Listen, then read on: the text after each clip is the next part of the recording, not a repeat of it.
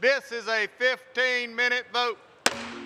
The Tax Cut and Jobs Act is pitched as a middle-class tax cut. We're actually letting people keep more of their own money. But is it? Well, it's complicated.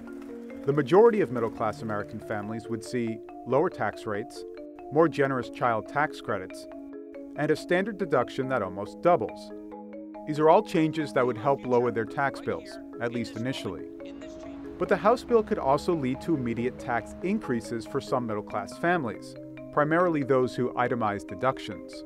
No longer would taxpayers be allowed to write off things such as moving expenses, student loan interest, medical bills, and state and local income taxes.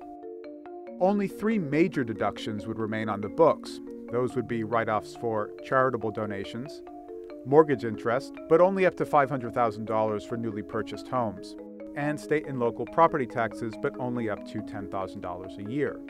So that cap would deliver a big hit to families in areas with high local taxes like New York, New Jersey, and California. Even the middle-class households that would get immediate tax cuts could see their savings fade over time.